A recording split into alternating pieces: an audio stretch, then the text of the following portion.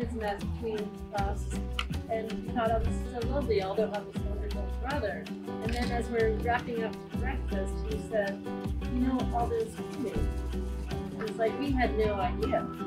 And once we knew that they were going to be touring for the first time, we knew that something was going to happen.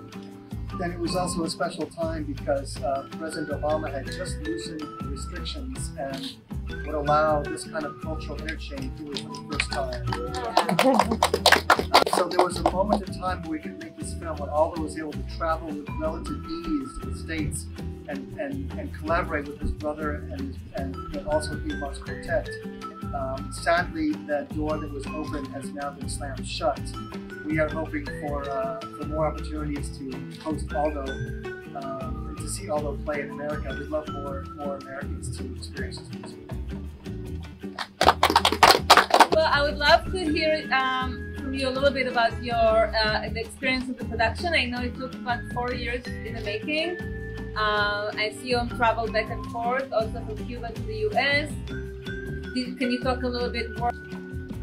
On the same breath, if you can take a little bit, juxtapose the Cuban culture with the American culture via the two brothers. The food plays such a big part of the film. I mean, food and music are both the very expressive parts of the film. So if you can borrow that as a way to compare the going back and forth from one culture to another, one place to another.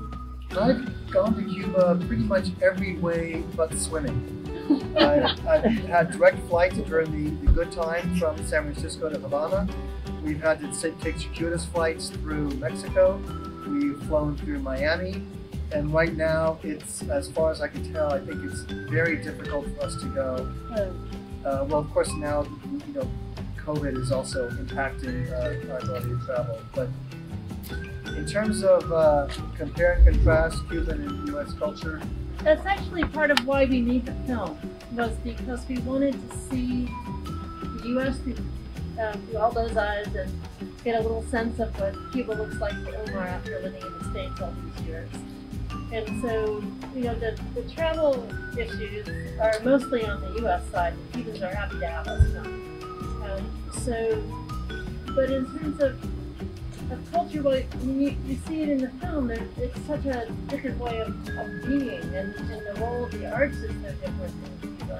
It's much more accessible. People pay the price of a soda to go to the opera or the symphony, or it's available. Amazing music, not just by Cuban classical composers, but Latin American composers that I just never heard of.